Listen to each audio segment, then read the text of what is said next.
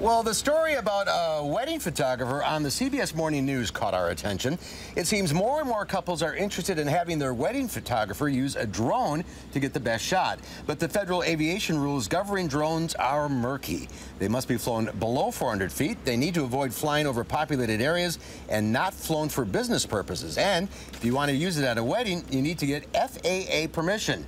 But for some, the red tape is worth the hassle for the pictures that you can't forget. Yeah, Madison photographer Michael Kienitz has used a drone to capture some amazing video and photographs for us. He joins us now with his drone. Welcome. Welcome. Welcome. What's your interpretation of the law? Well, right now we're in legal limbo because a photographer brought a suit against the FAA and he prevailed. Now the FAA is appealing all those supposed guidelines. The judge had said those guidelines don't have the rule of law, so. Wow. So it's still going to have to go through the courts. Yeah. You're going to fly this for us. Yep. And why don't you tell us why do you use drones? You get such a unique perspective. A ladder can't go that high, a plane can't go legally that low.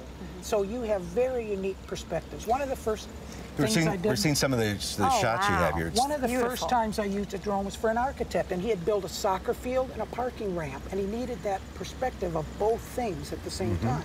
Only a drone could do that. How high is high? How high do you go? Well, you can't go above 400 feet, and generally I'm much lower for what I do. Okay. All right, why don't you give it a whirl? Okay. How difficult are they to fly? Well, not too once you're... Ooh. I know. Should we get out of the way? I don't know. I think it'll be okay. Okay. There we go. Can you fly it by the GoPro camera? Yeah, Can you see trying the to. little Can you see the little, yeah. There we go. Is it showing up? Get a little lower, I guess. A little lower. Watch out for the Little tree. lower. Ah, There it we is. see it. How cool. Attracted to that tree. It's a little disconcerting at first. Well, this isn't what I would call optimum. Yeah, you got a small space here. It's very cramped. Do you think these are going to become more and more commonplace? Yes, there's so many uses, and I'm going to teach a course this fall, and I've been trying to find as many uses as I can to interest people to take that course at the university. So agriculture, real estate, news, architecture, agricultural The uses are almost endless. Really, it is. It's such a wonderful device. We're seeing some video you shot But on people need to use them wisely. Yeah, absolutely. We're showing some video you shot on Baskin Hill. I mean, you're getting a perspective that you really can't get anywhere else. You're just floating through. And the state capitol is like you've probably never seen it before.